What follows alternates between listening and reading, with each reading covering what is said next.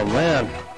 I knew I shouldn't have smoked that giant vat full of crack before I came over here. Woo! Damn. You okay, dude? I don't think you're supposed to talk like that on TV. I'm higher than a kite right now. Say, hey, what's up with that last shot that you missed? Man, you really blew that one, huh?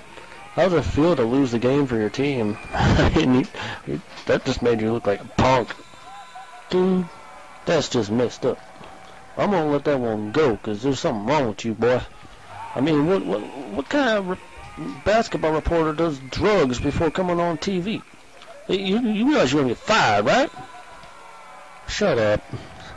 I might get fired, but at least I didn't miss the game-winning basket and look like a chump. You're a loser. Man, this interview is over. You can't talk to me like that. I'm gonna come over there and whoop your ass.